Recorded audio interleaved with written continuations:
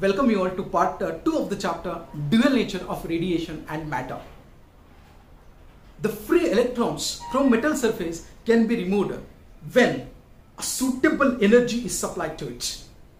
The suitable energy may be in the form of heat, electric field or light. The next question arises here is that why we need to remove the electron from the metal surface?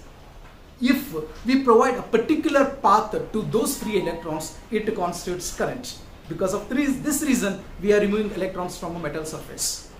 The emission of electrons from a metal surface when a light of suitable frequency is incident on it, that phenomena is called as photoelectric effect. It was first observed by Hertz. The phenomena of emission of electrons from a metal surface when light of suitable frequency, nothing but suitable energy, is incident on it, this phenomena is called as photoelectric effect. This is a metal which consists of free electrons. When a light of suitable energy E is equal to h nu, means a light of suitable frequency is incident on this metal plate, the electrons are emitted from it. The electrons which are emitted due to illumination of that light is called as photoelectrons. The substance which emits electron when a light is illuminated on it, that substance is called as photosensitive substance. It is sensitive to light. This phenomena is called as photoelectric effect. Now let us understand how actually this concept was discovered. It was first observed by Hertz. Let us take that under the side heading Hertz observation. Hertz performed an experiment on electromagnetic waves. He produced electromagnetic waves in the laboratory. He took two metal plates, and these metal plates he charged positive and negative with the help of induction coil. Since large amount of potential is produced, a spark was produced in between these small metallic spheres. Surprisingly, even the sparks were produced at the detector loop which was placed apart. He explained that this spark was produced due to the spark produced here, and there must be something which transferred from this position to this position, and he called them as electromagnetic waves. Okay, this was the experiment performed by Hertz, and that experiment is called as Hertz experiment. In that experiment, he observed something new one, that the sparks which were detected at the detector loop were enhanced when this emitter plate was illuminated by light. This was the initiation for the discovery of photoelectric effect. During the electromagnetic wave experiment, Hertz observed that sparks at the detector loop were enhanced.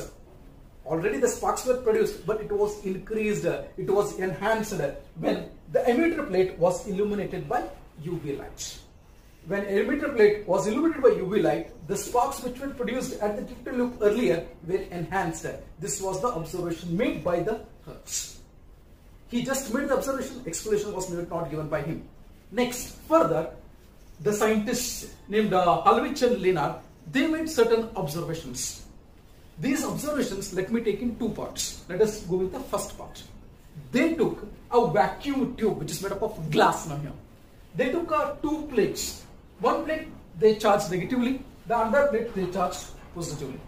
Negatively charged plate, let me call it as cathode. Positively charged plate, let me call it as anode. This cathode is made up of photosensitive material, especially it is made up of cesium. We know that the work function of cesium is less compared to others now here. Let me take, this is a photosensitive material, and this by which this cathode is made up of, and let me illuminate it by a UV light. When UV light is illuminated on this cathode plate, electrons were emitted, and these electrons were accelerated towards the anode, which is positively charged, and hence we can see some current in the emitter here. When UV light falls on the cathode, current flows in the circuits, right? When UV light falls on the cathode, current flows in the circuit due to the electrons emitted. as soon as UV radiations were stopped, the current flow also stopped. Right? When you stop these UV radiations, there are no electrons which are emitted and current stopped. And this was the first observation made by Hallwach and Lenard. Now let us see the second observation made by Hallwach and Lenard. They took a negatively charged zinc plate. This plate was illuminated by UV light. It lost its charge and became uncharged. Further, if UV light was again illuminated on this zinc plate, it became positively charged. So what do you understand by this? Let us check it out.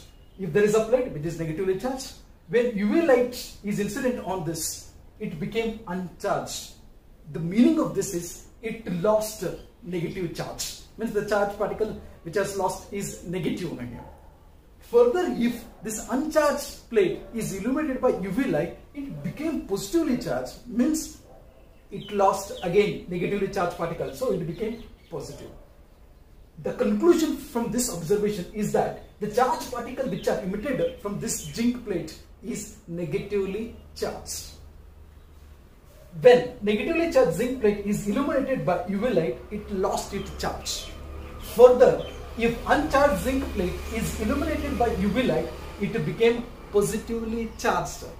The conclusion is that thus zinc plate emits negatively charged particles when UV light falls on it.